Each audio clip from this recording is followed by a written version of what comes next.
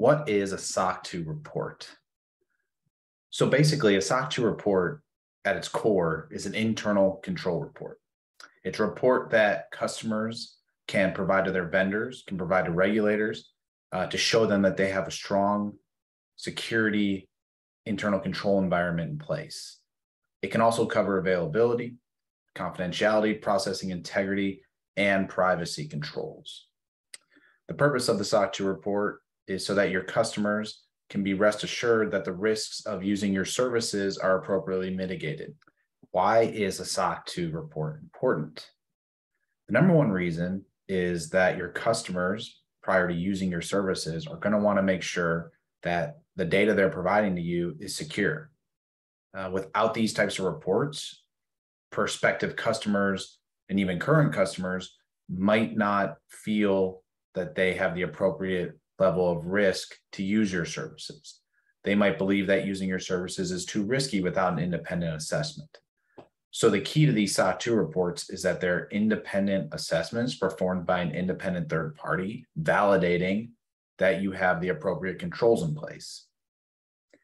The SOC 2 report is important for your customers because they're using that as part of their vendor management programs.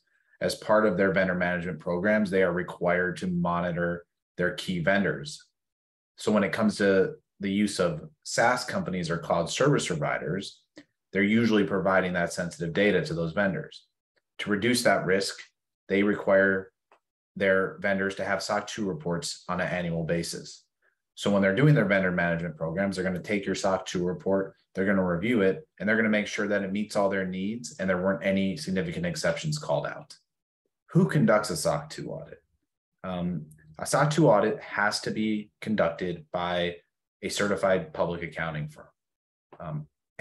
All of these CPA firms have to be accredited, for lack of a better term, by the AICPA. In order to perform an attestation like a SOC 2, any CPA firm would have to be enrolled in the AICPA's peer review program. As part of the peer review program, the AICPA will require a peer review firm to go in and review a CPA firm's system of quality management for performing these SOC 2 reports. They're basically saying, do you have the right system in place to make sure that you're performing the audits correctly? These have to be done once every 3 years, and they are provided to the AICPA as a means of monitoring the quality of SOC reports. The interesting part about SOC 2 reports is that the individual auditors don't have to be CPAs. Only the individual signing off on the report has to hold a CPA license. So anybody who has the appropriate competency or knowledge to audit against security controls can work on a SOC 2 audit at a CPA firm. It's just that the people supervising the audit, the people signing off on the final report, they have to possess a CPA license. How long does the process for a SOC 2 Type 1? How long does the SOC 2 Type 1 audit process take, and how long does the SOC 2 Type 2 audit process take? So the interesting part about SOC 2 audits is that it usually takes a lot longer to prepare for them and get ready than the actual audit process takes. For a SOC 2 Type 1, you can probably prepare in as little as 1 to 3 months, and the actual audit would probably take only about a week. The reason that is because during a Type 1, the auditor is only looking at a single day. They only have to report as of a single day, and they only need to look at the design of the controls. When I say design of the controls, it is a very high level review. They're not doing a deep dive. They can get comfort by looking at an example of one, doing a walkthrough of the control, looking at a policy or procedure document. They don't need to do that deep dive.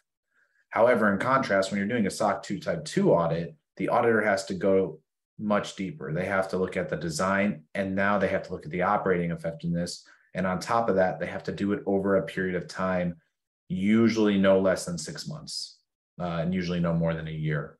So when they're doing that operating effectiveness, they're actually getting evidence over a period of time. For certain controls that require populations and samples, they're selecting random samples and getting evidence, specifically with onboarding, change management. They're getting those populations and samples. Usually a SOC 2 Type 2, I would say probably if you're going back and forth and depending on the complexity of your organization, it's probably going to take between 2 and 4 weeks for that auditor to finish, and then they'll do their QC process and issue the report. How much does a SOC 2 audit cost? So that is a very, very subjective question. And it can vary from the type of the complexity of your company and the type of auditor you're going with, whether it's a big brand name audit firm or if it's a smaller firm that doesn't have that name recognition, they usually don't charge as much, right? So for a SOC 2 type 1, I've seen as low as about 7,500, but I've also seen as high as about 30,000 for a SOC 2 type 1, and that was for a very large organization. For a SOC 2 type 2, again, I've seen as low as around 10K and seen as high as well into the six figures. So it really depends on a lot of factors. One being the complexity of your organization. How big is your company? How many employees do you have? How many applications might be in scope? The infrastructure, all that plays a role into it.